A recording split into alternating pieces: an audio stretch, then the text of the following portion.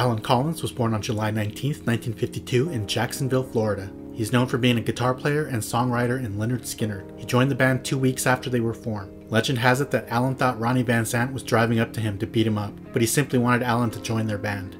If you've ever watched the live version of Freebird in Oakland, you know Allen was doing the heavy lifting on one of the greatest guitar solos ever filmed. He was inducted into the Rock and Roll Hall of Fame in 2006. He co-wrote Gimme 3 Steps, That Smell, and Freebird. He survived the plane crash that killed 3 members of the band. He suffered 2 broken vertebrae in his neck and serious damage to his right arm. It was recommended that his arm be amputated. Allen's father refused to let that happen and he fully recovered. He was in 2 bands after Skynyrd. He was married once and had 2 children. In 1980, Allen's wife Kathy died from a hemorrhage during a miscarriage. In 1986, he was driving drunk and got into a car accident that killed his girlfriend. He was left paralyzed from the waist down and with limited use of his arms and hands. He died in 1990 from chronic pneumonia.